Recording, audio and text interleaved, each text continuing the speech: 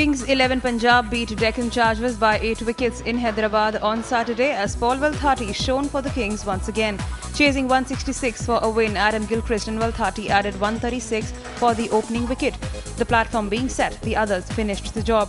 Gilchrist applauded the team's performance. So no, the bowlers did very well to restrict them to that total on a very good batting wicket, and then obviously, batting with someone who's somewhere between Don Bradman and Sachin Tendulkar at the moment is good fun. An all-round performance by Valthaty helped the Kings reach home. First, he took 4 wickets and then scored 75 of 47 balls. Gilchrist is impressed with the way he has been playing.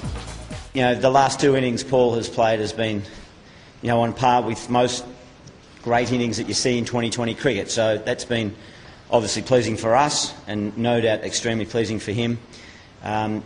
He worked hard in our camp and our pre-tournament practice matches. However, Deccan coach Darren Lehman is not so impressed with Valthaty's bowling. His bowling is just fair.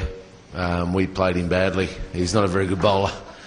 He got wickets, but we probably helped him with that, I think, to be fair. We were, I reckon, 10 or 15 short with the bat. We could have probably made 180, but we played him badly. He can't bowl. Punjab now have won 2 of their 3 matches, while Deccan just 1 of their 4 matches. Punjab next play Rajasthan Royals on April 21st in Mohali, while Deccan will take on Delhi Daredevils in Delhi on April 19. IANS report, Hyderabad.